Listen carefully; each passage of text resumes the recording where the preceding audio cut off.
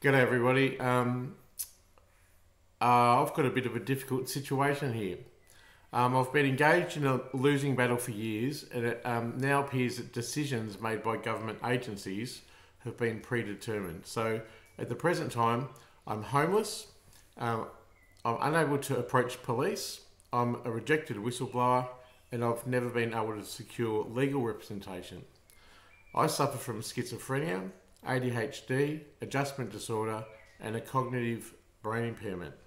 The impairment resulted from a suicide attempt in February 2021, and it was deemed lethal. It happened inside a hospital, but I was revived from certain death. Now, mental illness was not the cause of that. It was a protest against being vilified for mental illness and the conspiracy against me and victimisation. Nearly 3 years later, I live in abject poverty. While I was at the hospital, the Werribee Mercy Hospital and police oversaw the destruction of everything I owned, and then I was placed in a homelessness shelter with only the clothes on my back. I've narrowed down my victimisation to 3 possible points. The first one is my former partner was an ASIO agent who was a multimillionaire and exploited me, and he owes me a substantial settlement which has not been possible to obtain. He engages in family violence and coercive financial control up until the present day. He's a bit of a mastermind, and no government agency will acknowledge the existence that relationship ever existed. The second reason is in 2017 I filed a complaint against a malpractice issue supported by a recording I possessed. Unfortunately, the evidence was detrimental to all parties involved and was not intended for extortion or financial gain. It was obtained to verify my perception due to the wide scope of my mental condition. The lawyer for the GP is an individual who informs government policy and advises the Ombudsman. He successfully silenced my evidence at the Health Complaints Commissioner, the Mental Health Complaints Commissioner, the Police, IBAC, the Victorian Inspectorate, APRA, NHP, OPC, and the Ombudsman's Office, where now I'm classified as a rejected whistleblower and they refuse all future correspondence. The third reason I'm victimised is my public profile, which includes having schizophrenia because I wrote a book about it. I've got a controversial PhD, over 30 years as an exhibiting artist. I've got a Human Rights Award, and I'm a former illustrator for the Herald Sun and the Age. And my public speaking after the book, advocating for mentally ill people and their caregivers, has not really yielded favourable outcomes to me because I was kind of exploited, but I've spoken all over the country. So my problem goes on. The Office of Prime Minister and Cabinet initially described my freedom of information as voluminous and complex. However, they later stated in defiance and with poorly veiled lies that no documents exist, and that's exactly how they want me to be. My human rights abuses have been documented by my NDIS worker, but no one will acknowledge it. And the Australian Human Rights Commission, who is tasked to look at human rights abuses, has refused to investigate. I'm now banned at the Australian Financial Complaints Authority as a democratic citizen of the country, and I also lost over $1.5 million in my conciliation at the Australian Human Rights Commission, and the conciliation was unfairly tilted in favour of the opposing side, which was my superannuation company. In February 2021, I became ill at work because I was framed and because of my child sexual abuse case, which was thrown out by a magistrate, and my HCF private insurance, my income assist, was denied. They've now banned all contact, and I have a staff member from HCF with an AVO against me, which means I could be arrested for even making a phone call or sending an email. The conspiracy to prevent the cause of justice goes to audacious lengths to silence me and to stop me. And my work cover case from the same injury was transferred from WorkSafe to Comcare because I worked for the NDIS. It was subsequently rejected by Paul Fowler, and he was the former boss at WorkSafe on the grounds that I was not an employee under the SRC Act. I appealed it and it went to the AAT. This is years later. The decision there was ruled in the government's favour, and that was not fair, balanced or impartial.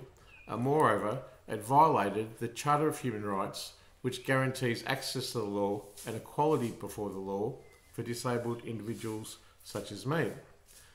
So I wrote to the Prime Minister with all this stuff, and he got back to me, and he didn't intervene, but he did refer me to Mark Dreyfus's office, the Attorney General.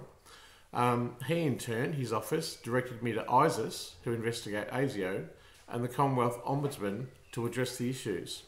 But the Commonwealth Ombudsman has already rejected my public interest disclosures and refused further correspondence, and AGIS already know about my former partner.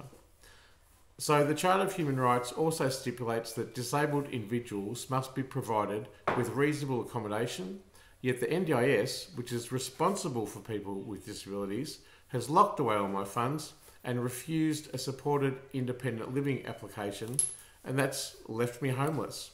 The government's literally abusing me. They're making me homeless. Currently, I'm living rent-free as a guest of charity with my dog, and all my funds have been depleted. Due to my whistleblowing, because I've got a YouTube channel, my former partners apparently faced legal consequences for corrupt finances and embezzlement, and he's had to pay over $1 million. And he's also threatened, instead of taking responsibility, to blame me, and he's threatened to kill me and my dog through a carriage service, and that's why I'm in a secret location at the moment. My computer and phone are hacked. I can't get Facebook, I can't get LinkedIn, I can't get Twitter, and a company linked to the government maliciously destroyed my 20-year-old website, a company called Micron21. And there's been no recourse for that. That was my 20-year business website, the architecture of my business and my digital identity. But there's been no recourse at the Telecommunications Ombudsman, the Small Business Family Enterprise Ombudsman, or business.gov.au. Malice now wears the face of the Australian government, and I'm its unwitting victim and a scapegoat. Not a single person wants to stand with me due to fear of association with my case, and my reputation is now an infamous vagrant. And the letters and emails and YouTube videos that I've done to try and protest this treatment is legendary now, that they all get ignored. My question is to people who are watching the video, are you able to support me? No one will listen to me. Now, some of my public interest disclosures were rejected on the basis of me not being a public official, except when the federal court rejected my public interest disclosure, they determined and were satisfied that I was an employee of the DSS. So, however, this did not sway the AAT in my work cover case. So if I appeal the work cover decision in the federal court, they've already stated that I was an employee. But I fear that the powers that be will find a way to circumvent justice. And what's the value of facts when those in power possess money, privilege, and enormous influence? These powerful key political stakeholders have acted through proxies to systemically and politically deprive me of my rights, destroy my belongings, tarnish my reputation, and incarcerate me as a political prisoner. Or as the police did, they literally got the Mental Health Act and they literally chased me out of town. The police were well aware of my former partner's actions and the consequences of that, and they well knew that we were together. The police protect him, and all of the government protect him. And now he's threatened to kill me, and I've got nothing. So currently, I wish to say I am a public official. Due to my past work, I worked as a nurse in a public hospital, and I had a government contract with the NDIA. And my status as a former partner of a public official also qualifies me to make a PAYID. And so I responded to the rejection at DSS of my PAYID on those grounds, but the officer handling the PAYID case takes weeks to respond, and this is really an emergency disclosure due to the immediate threat to my health, my welfare, and my safety. I'd like some people to stand with me. I'm doing a GoFundMe, and there's only 3 real ways that this can go. That I'll get a public interest disclosure, and I'll be protected, or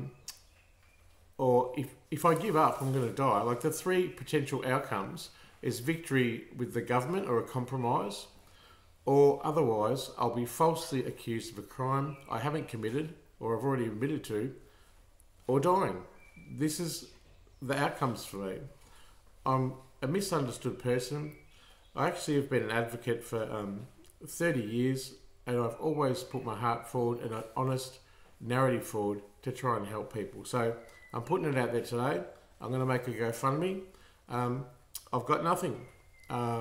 And I can't get a lawyer, I can't get a police, and I can't get a whistleblower.